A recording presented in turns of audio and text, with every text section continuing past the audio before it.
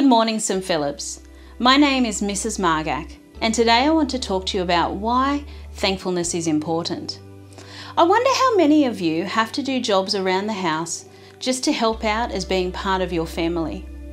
As a child, I did many jobs, and one of the jobs my mum would regularly ask me to help out with was taking the washing off the line. I am not going to lie, it was not my favourite job to do, and to be honest, it is still not my favourite job to do. So I would start out doing the job and I would be in a pretty bad mood. But partway through the job, probably just simply out of boredom, I would usually end up singing one of my favourite songs.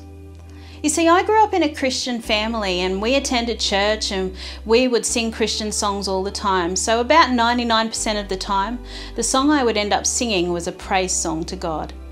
And whilst I was singing, I noticed that my attitude shifted, and instead of being annoyed about doing the job, everything lifted and I actually felt kind of happy. There was something about that moment of praise where I moved my attention off myself and focused on thankfulness to God, that something inside of me changed. There is someone in the Bible who found themselves in a pretty rotten situation, and it was actually a situation of their own doing. Have you heard of Jonah? Jonah is from the Bible, and to be honest, he was a pretty judgmental kind of guy. He did love and know God, but he also knew God's laws, and the people who lived in Nineveh were not so keen on following the laws of God. Jonah knew this was the case, and so when God said to Jonah, "Go and talk to the people of Nineveh, tell them that they need to change their ways," he was either a little bit too scared or a little bit too judgmental, or maybe a little bit of both, and instead of doing what God asked, he hopped on the first available ship to sail in the complete opposite direction that God had asked him to go. In that moment, we would say that Jonah was really struggling with obedience. Unfortunately, in the same way that when we disobey a parent or teacher, there was a consequence for Jonah. From the moment he got on board that ship, a massive storm rose up and the waves were so high that it became dangerous, and everybody on board panicked, thinking they were going to die on the boat.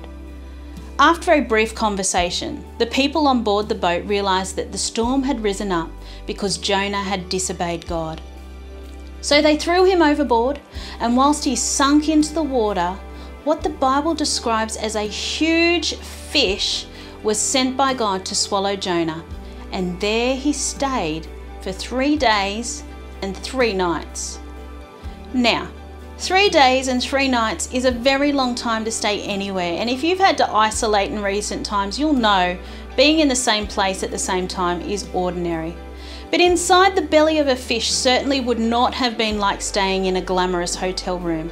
It would have stunk. There would have been no food or fresh water, and let's not even think about what he did to visit the bathroom. And do you know what? It took Jonah all of those 3 days and 3 nights to actually cry out to God. He was in a pretty bad place, he was in a pretty bad mood, and life was not going well for him.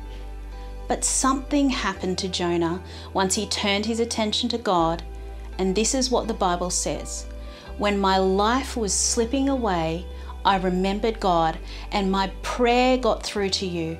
But I'm worshipping you, God, calling out in thanksgiving. And I will do what I promised I will do."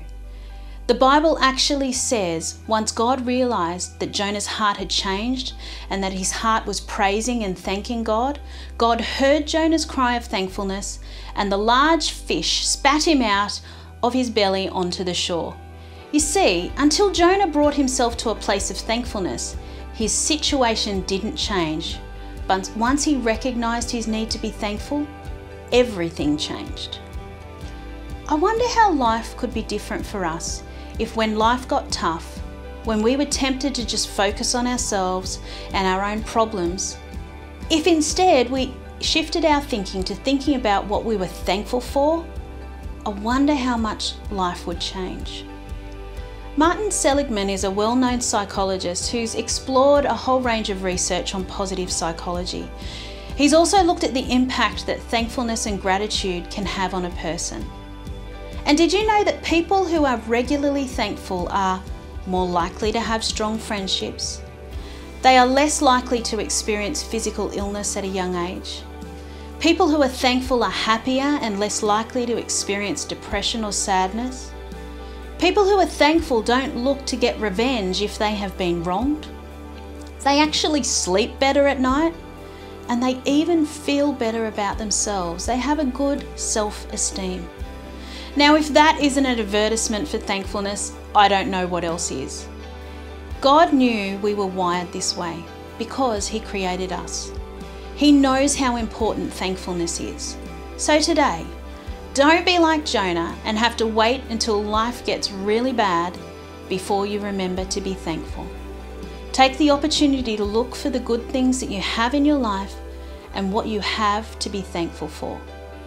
So my challenge for you this morning is, sit there for a few moments and think about 5 things in your life that you can be thankful for, and maybe even think about one person you could show thankfulness to.